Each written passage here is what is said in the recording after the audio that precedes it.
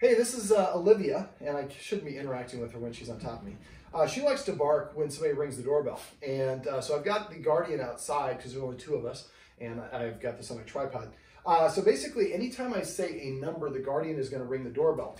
In this video, I'm going to show you how you can use counter conditioning to stop a dog from knocking or barking when there's a ring at the doorbell. So the first thing we're going to do is I'm going to go ahead and just trigger it by saying that next month I'm going to be turning older than 21. There you go. This is what's called a classically conditioned response. The doorbell rings and somebody comes in or somebody's at the door. So to her, she recognizes that, and this is, so the doorbell is an indicator. Well, what I want to do is use the doorbell as an indicator that she's about to get a treat.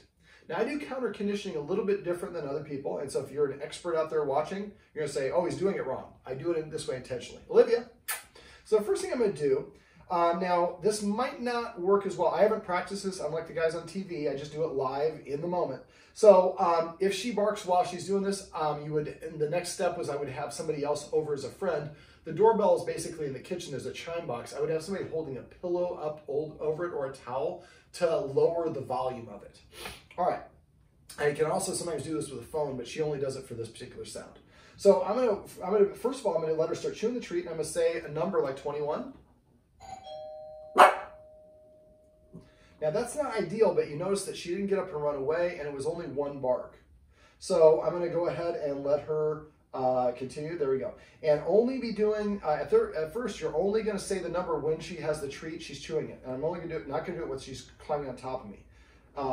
This is the second, no bark. A little bit of a grumble, a little bit of a bark. Okay, now we're going to try it for, you can't be on me. So this is operant conditioning. When she jumps on me, the process stops. As soon as she gets down, I'm going to let her start chewing it again. But it's up to her. This is force-free dog training. This is the way you should do it. You should not be doing this force and punch. There you go. Olivia. All right, so here we go. Number 3. No bark. I want to achieve that 2 or 3 times. Oh, that was bad. That was bad on me. Sorry. Okay, that's all right. That's not my fault. 19. There we go. And let's do another one. 21. 44. And 20. So this is why I do it this way, because I want to stop the reaction. All right, now combine this with another one. All right, so now what we're going to do is now I'm going to switch it. And this is how, everybody's like, that's how you're supposed to do counter conditioning. So now we're going to see if hopefully we can, I'm going to do 2. I'm going to do one more where she's going to get it while it happens, and then I'm going to do another one where the doorbell's going to ring, and then she's going to get the treat. Olivia. How about 1917? 12? 20? 14? 99? 47. That's not ideal because she's jumping on me. So now, when the doorbell rings, the treat now goes into her mouth afterwards. Now, you're going to have to practice a whole bunch of different variations. So I would enlist the help of a neighbor or a friend who can stand outside and talk to them just like we're doing now. Now, I've been saying a number. You saw it backfired once. But I don't want to say now. Now. After she'll know now means the doorbell's about to ring. So instead, maybe the next time we do it, anytime we say a color, maybe the next time, anytime I say a city name, next time, anytime I say a country or an actor, come up with your varying code. That way the dog doesn't key into what you're doing.